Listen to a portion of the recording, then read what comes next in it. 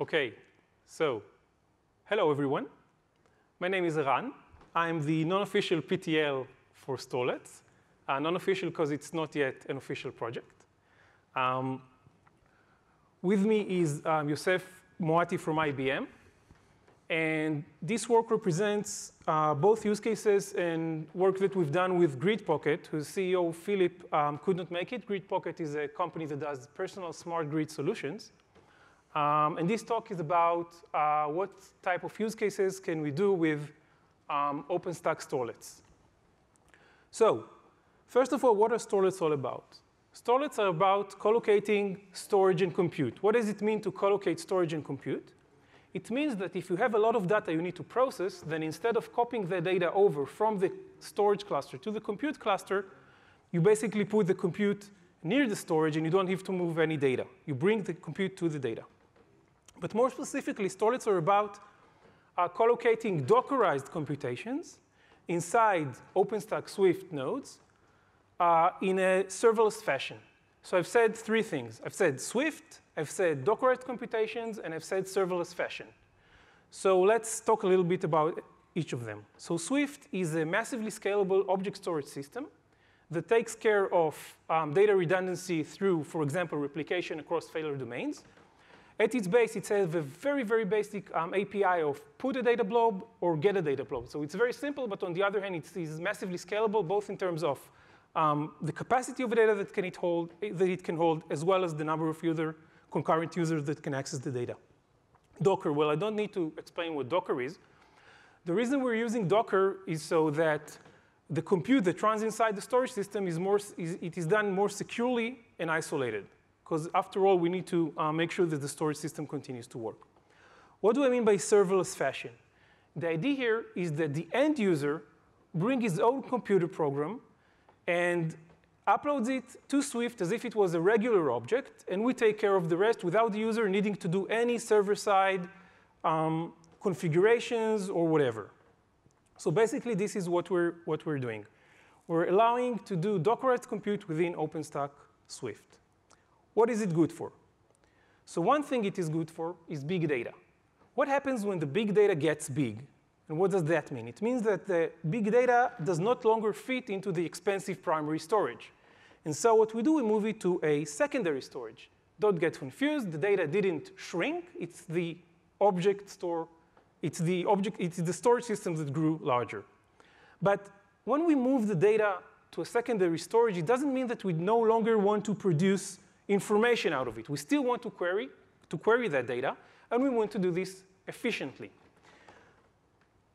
So by efficiently, we mean that we don't need to copy the data back to the primary storage in order to do something. So in case you're confused here, the boat is going from the right-hand side to the left-hand side. And Storlets can give us just that. We can put the compute where the big data is. We'll now move to a concrete example of this use case given by Yosef from IBM. Hi, so in the next 10 minutes, we will discuss Gridpocket's use case. So we will see the problem or solution performance measurements, both in terms of testbeds and results. And then finally, we will have a shorter demo. So what's the problem? The problem is data ingest. Gridpocket is a smart energy grid company. Its platform supports for up to millions of smart meters, and these meters produce 10 terabytes of CSV data per year. Now, how do we analyze all this data? The infrastructure is composed of a Spark compute cluster and a Swift object store, which are disaggregated clusters. So now, the problem is that for each SQL query that you run, you have to ingest terabytes of data. What could we do for that? Could we cache the data? Very good idea. The problem is that, in general, you don't have the necessary terabytes of memory, so you can't do that. Could we index the data? Also a good idea. But the problem is that data scientists evolve their SQL queries so that you just can't do it. So what happens is that when your infrastructure grows, both in terms of Swift cluster and Spark cluster, then what happens is that you have to grow and to grow your network. And this is a problem. So what's our solution? Our solution is to bring to Swift, to the Swift object store, part of the traditional database smartness. And this, more specifically, the user-defined functions. What does it give? It gives the possibility for the user to run at the data side code that he wrote. Specifically, in our case, we want to filter out unwanted data, and we want this to be done at the data side, not after bringing this to the cluster, to the Spark or whatever compute side. So here is our solution. We bring to the Swift side the ability to filter out the data by writing, that's what we did, a storlet which just filters the CSV data out according to whatever we want. And this is passed as parameters. So obviously, we also had to modify the Spark side. And we did that by extending the Spark CSV library so that we now implemented the necessary APIs which permit to push down the filter to the object, to the Swift side. Now we will present experiments which we did at OSIC. OSIC is the Openstack Innovation Center.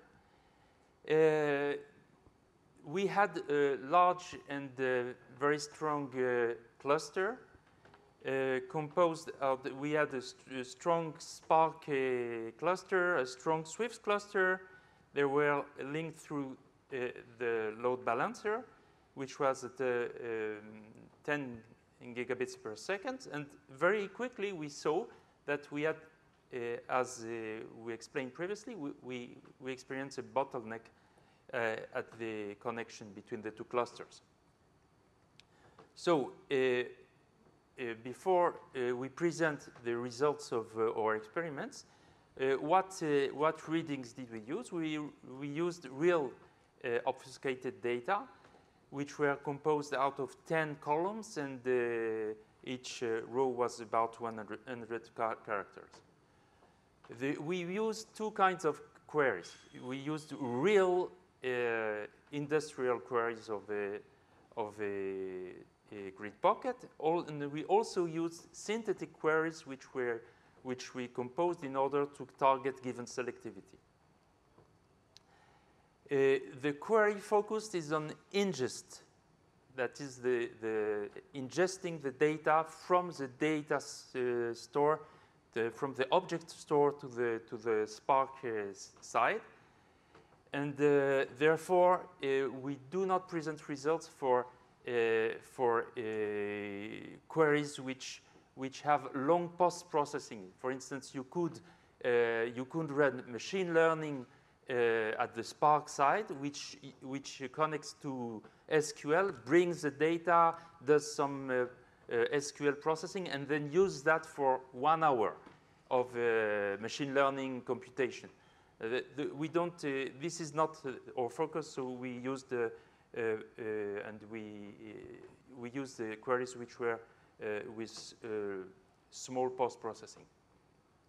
Here is a Gridpocket query, where you can see in the where you can see that this is a row selection, and you can see also the column projection with date and index, which means that 2 columns will be used out of the 10 columns of the data.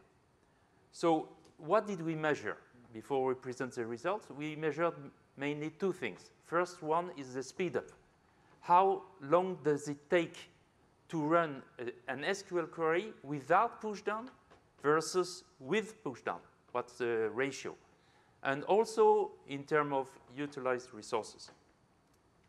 Okay, so this first chart shows that for 3 terabytes, that's the leftmost column, it takes no less than more than 1 hour just to run a simple SQL query. It means you have to wait for 1 hour. This is unacceptable in terms of data scientists which expect to analyze the data.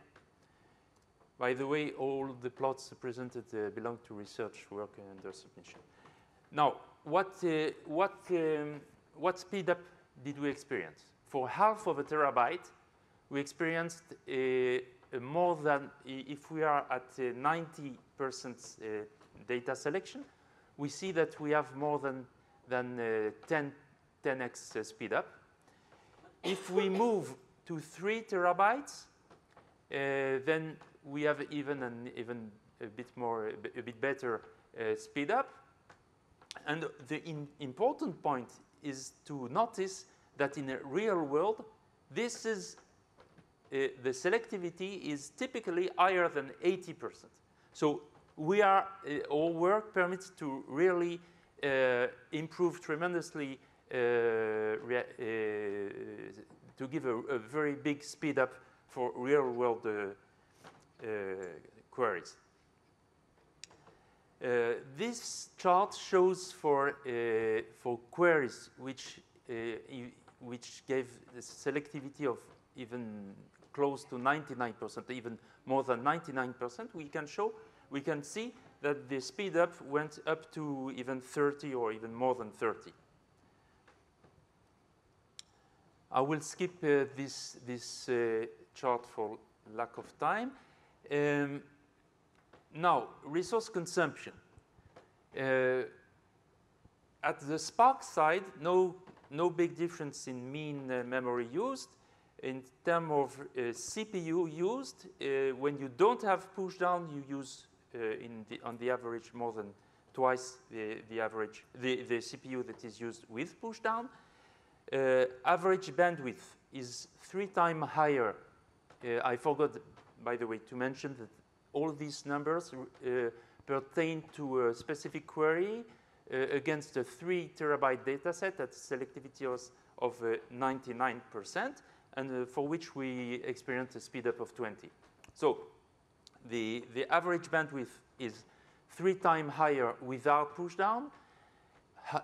At the Swift side, no big difference in terms of memory. However, CPU is much more used when, on the average, when using pushdown. This is clear because we are running at the Swift side. We are running Storlets, so it takes CPU.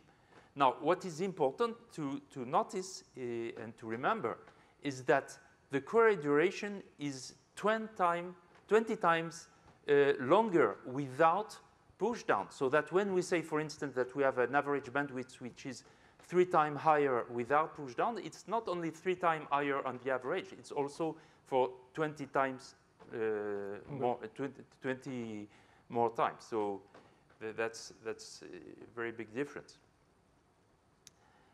Now we move to the demo, which is a recorded demo. We had this nice test bed for 3 weeks. After that, we came back to our original test bed, which was a bit different. So the demo has been recorded for a small test bed with 3 low-end Spark machines and 3 low-end Swift object nodes. We also addressed a small data set. This is because we had to show this in quite swiftly. And also the speed up, because of this setup, the speed up is also quite modest, 3 to 4, which is nice, but that's not the 30 that we saw. And also what we will see in this demo is in fact a comparison of running a series of queries without and with pushdown. So I'll play it and you'll talk.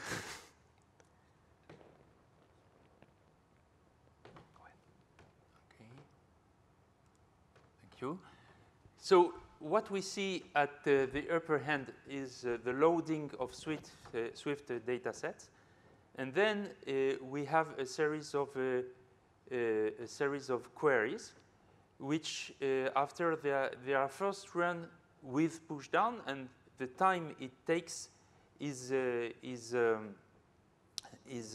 printed after each query completes.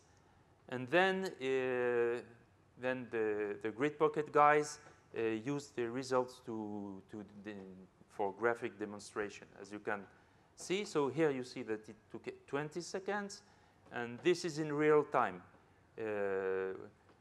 However, when we will move to the no pushdown, we shorten the times because we don't have it takes long.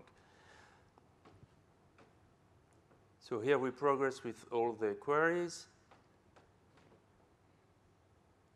21 seconds for this one.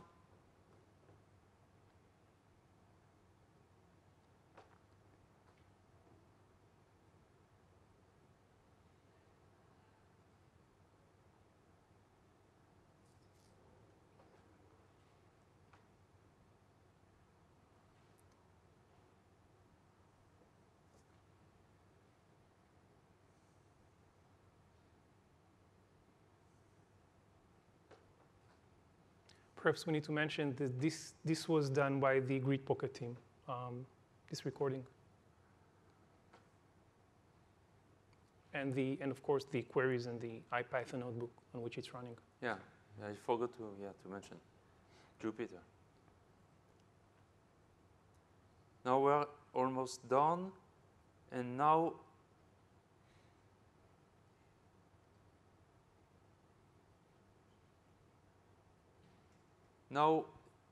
we rerun the queries without pushdown, and now this is accelerated. This is not real time. And finally, if you can stop here, thank you. Finally, here is the interesting part, is it gives you, how, in fact, we run twice without pushdown, twice with pushdown, and you see the time comparison for each of the queries. So that gives you the speed up about 3. All right, thank you very much. OK, so this was the big data related use case. I'll now move to the next use case, which is, oh, by the way, I forgot to mention, this is all in the open. So from the Storlets side of things, this is part of the Openstack Storlets repository. And from the Spark side of things, there is this repo there that has the code, it has the README with how to set it up and test it, and so on and so forth. OK, so the next use case is data privacy. Thank you. So it's data privacy, not data piracy. So the idea here is that we're holding a sensitive piece of data in the object store. However, we may benefit from sharing this data once it's obfuscated. So perhaps sharing with pirates isn't exactly beneficial. However, in other cases, it is, such as in another use case we have from Gridpocket. So smart meters are here. As evidence from this quote, there are over 60 million smart meters deployed by end of 2015, and it's only part of the deployment. And they're not only here, they're also produce data. So it comes to, with like small resolution collection, we can get to 10 terabytes of data per year. And if there is higher resolution, it can get to tens of petabytes. However, this data is highly sensitive, as evident from this graph here. So actually, just looking at the data, one can tell whether a refrigerator is turned on or an oven element turned on. And actually, Philip once told us that with a high enough resolution, one can tell which channel is being watched on TV. So definitely, this is sensitive. And this is also made clear by this White House report, which says that smart meters can turn homes into transparent fish tanks, completely penetratable to marketers, police, and criminals.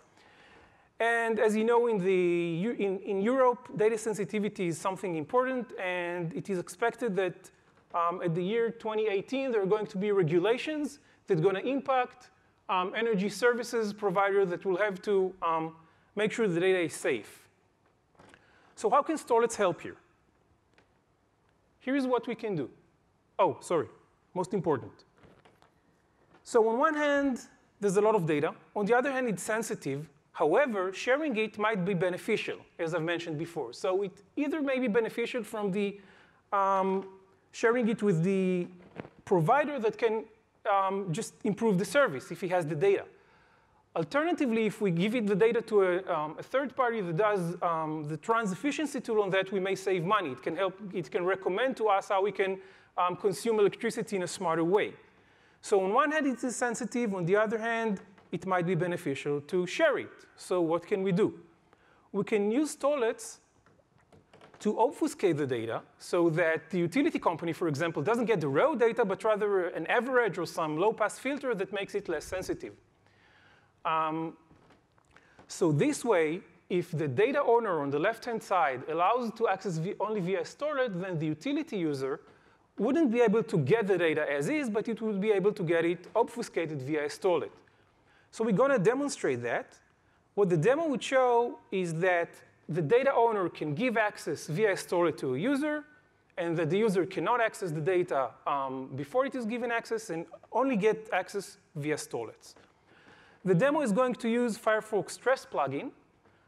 We're going to use the same Firefox instance to drive both the data owner and the utility user the requests. So to make sure we differentiate both, for the data owner, we're going to use an Exos token starting with B. Exos token is like the standard credential that a user needs to show a service before to call its API. So the data owner Exos token is going to start with B, and the user utility going to have an Exos token starting with C. OK, so let's move to the demo. Here is the Firefox plugin. Before we start, I'll just show you how the data looks like. So I thought that instead of showing like average numbers, it would be nicer to do this on pictures. So this is the data owner. As evident here, you can see that the Exos token starts with B. We're doing a GET request. This is how a GET request looks in Swift. We're going to look at a Dragonfly picture that is in my objects container. So let's run this query. And we've got this nice, oops, how do we share it? This nice creature here. So we want to protect this nice creature's identity. And so we wouldn't let the utility user to access it seeing the face. So let's try and do a GET request by the utility user. So here's the request. It is a GET. It's to the same place. But here, as you can see, the Exos token starts with C. So this is done on behalf of the utility user. Let's do a send here and forbidden. Let's now try also to add the header of xrun Storlets. We're now trying to do the same GET with the extra header that says to Swift, run the blurring Storlet there. Let's try that. Oops. Yeah. OK, it worked because I forgot to delete the credentials. So here it is once the Storlet is executed. OK, what I didn't show was this request here. This request is the request that needs to be run by the data owner so that the utility user would get access. So this is a post request targeted at the container. In Swift, ACLs are done on the container level rather than for each object. And we can see here that, OK, so this is the data owner request. By this header, it says, give the utility user a read via Storlet, and the Storlet needs to be the blur Storlet one. OK? So this was done beforehand, and this is why we saw that we can succeed with the Storlet. All right, so this was the data privacy use case. Present mode, 1 second. And now I move to what I call the cheap bakers use case. So the idea behind the cheap bakers use case is that for some workloads, it might be more beneficial in terms of price to invest in more CPU on the storage side rather than to copy the data to the compute side. I've tried to develop a pricing model, a concrete pricing model that can help decide for a certain workload whether it would be more beneficial to run it on to add more CPU to the storage side rather than moving across the network. It's very initial. I would love to get feedback on that. I already have some improvements that I need to put there in. It's really initial. Next use case is what I call the super user use case. So in the super user use case, a deployer might want to add some functionality through Storlets to the base system. Why would you want to do that? Maybe it's a proprietary functionality. Maybe it's something that cannot go upstream for any reason, so we can do this via Storlets, right? There is a European project called Openstack that we've been working with. The Openstack project actually took this idea one step further. So not only that they add like more functionality via Storlets, they also add a layer of policy there that can give you different SLAs to different users, so certain user would be able to use that type of functionality and other this kind of functionality. And this is going to be presented later on today in quarter 2, 3 o'clock in the V Brown Bag session, V Brown Bag sessions. OK, some short history and status of the project. So it was first opened by IBM in August 2015. Then from December to June 2016, Koda and Takashi from NTT Group did a major refactoring work and became core members of the project. They also added unit testing that was missing. Then in July, we've added new documentation. We've added functionality so that Storlets can create new objects from existing objects. We've done a lot of work around Spark integration. In August, we've added various additional functionalities written here. I won't go over it. And then we approached the OpenStack TC to become part of the big tent. They're really positive about it. We were given some homework and a mentor. We did pretty much most of the work. And we'll approach them again once we're done. And we have a stable Newton release. Questions?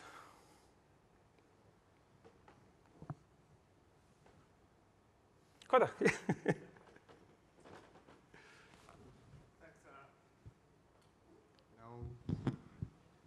OK. Thanks, Aaron, for the great session. So one question for the security demos. So you have some looks like the custom middleware to enable the default running Storlets, right? So you were asking whether the Storlet also does the face recognition or just the blurring? Yeah. OK.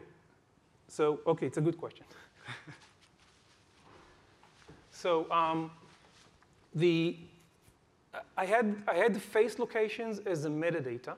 You can think of it that there is another Storlet that does metadata extraction, metadata enrichment, so that when you upload you actually do a put with XRun Storlet.